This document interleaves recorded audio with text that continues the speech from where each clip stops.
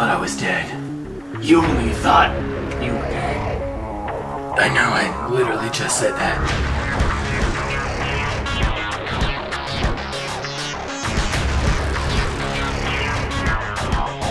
Machine!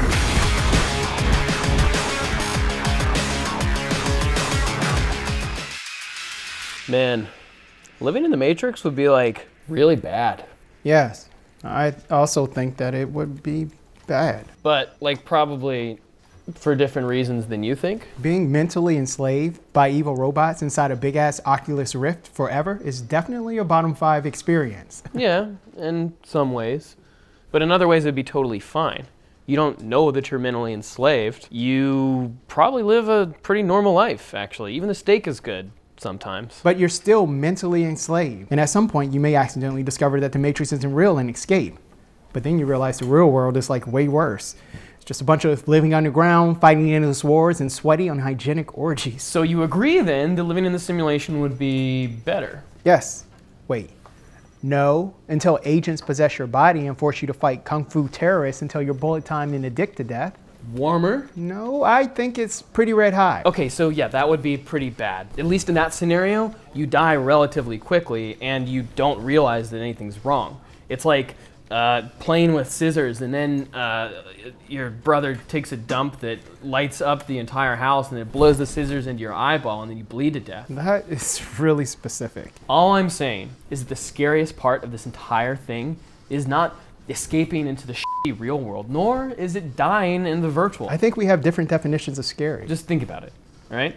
If an agent takes over a person's body, they're doing it exclusively to kill someone. So now dying is bad. Sure, but killing is worse. Generally speaking, I think I'd rather not die, but go on. Okay, we're never shown this in the movies, but like, what would have happened if a red pill escapes and the agent that's chasing them doesn't die?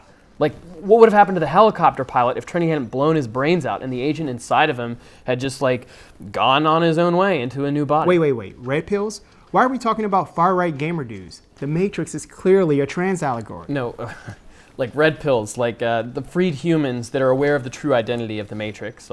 Neo, Morpheus, Trinity. And that f***ing cat who clearly knows what's up. Exactly, but like, we never see agents leave a body unharmed and then like transform back into the body of like that dude Jeremy from high school who keeps trying to sell Cutco knives to your parents. Those things are sharp. So presumably the agent buggers off into somebody else's body that's definitely the Rock's, and they just, you know, leave behind the person with all the bodies of their murder victims. But how do you know these people come back as they were?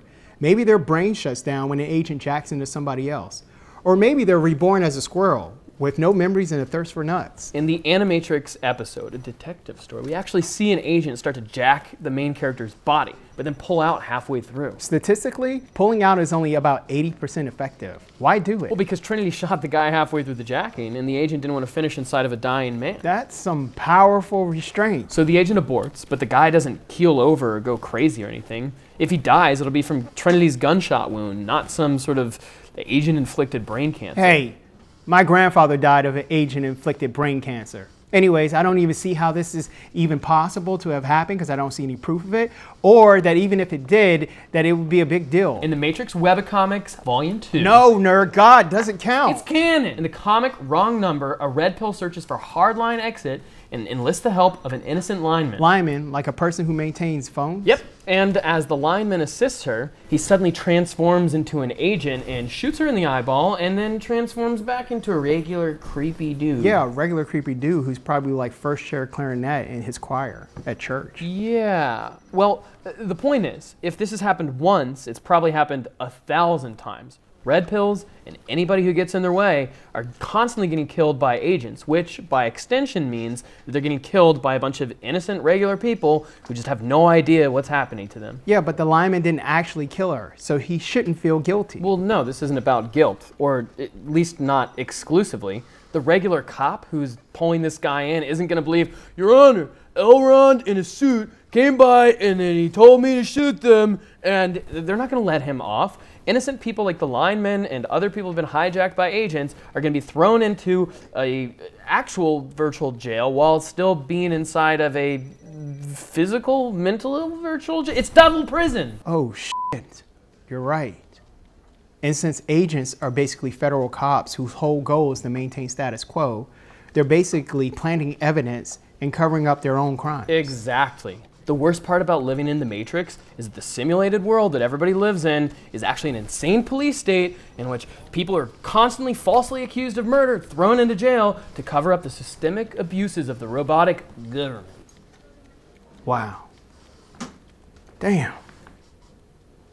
But wait, now that people can choose to be released after revolutions when they do that dumb peace thing, it's not a problem anymore, right? Well, no, but anybody who does leave will go freaking insane because they explicitly state in the first Matrix that anybody who leaves the Matrix too late in life will lose their mind. They can't handle learning that they've been living in super hot their entire life. So what you're saying is that at the time of Matrix 4, there will be recently freed, wrongly convicted murderers who probably went insane because nobody believed them and are now definitely insane because they learned about the Matrix too late in life and are now running around in the free world and the Matrix. Yeah, it's gonna be pretty cool.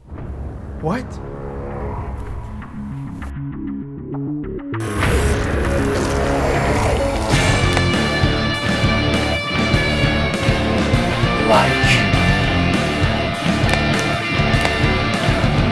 Subscribe.